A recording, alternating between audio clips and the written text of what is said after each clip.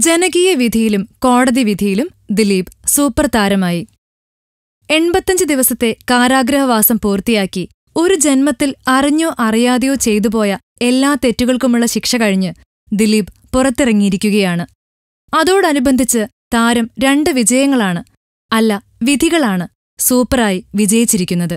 രാമലീല എന്ന താരത്തിന്റെ സിനിമ ജയിലിൽ അടയ്ക്കുന്നതിനു മുൻപേ ഇറങ്ങേണ്ടതായിരുന്നു. എന്നാൽ അന്ന് നടക്കാതെ അത് നീണ്ടുപോയി. മാത്രമല്ല, അതൊരു ജനകീയ വിധിക്കുവേണ്ടി കാത്തുവെച്ചതുപോലെയായി. സെപ്റ്റംബർ 25-ന് രാമലീല റിലീസ് ചെയ്തപ്പോൾ അതിനെ തകർക്കാൻ പല ശ്രമങ്ങളും നടന്നു. എന്നാൽ ഒരു ചുക്കും ചെയ്യാൻ ആർക്കും സാധിച്ചില്ല എന്നു മാത്രമല്ല, സിനിമ സൂപ്പർ ഹിറ്റാവുകയും ചെയ്തു. അതിലൂടെ ജനകീയ വിധിയിൽ പൂർണ്ണമായി വിജയിച്ച ജനപ്രിയ നായകൻ ദിലീപിന്റെ 5ാം വട്ട പരീക്ഷയായിരുന്നു ഹൈക്കോടതിയിലെ ജാമ്യാപേക്ഷ. ഒക്ടോബർ 3 വൈകിട്ടത്തെ ആ വിളംബരത്തിലും വിജയം ദിലീപിനൊപ്പം നിന്നു. എന്തായാലും അകത്തെ കളി കഴിഞ്ഞു. ഇനി കളം പുറത്താണ്. ചില കളി കളിക്കാനും കളിപ്പിക്കാനും വേണ്ടി ഫിലിം കോട്ട്.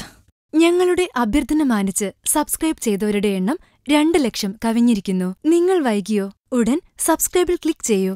ആനന്ദം തരുന്ന വാർത്തകൾ വിരിയട്ടെ.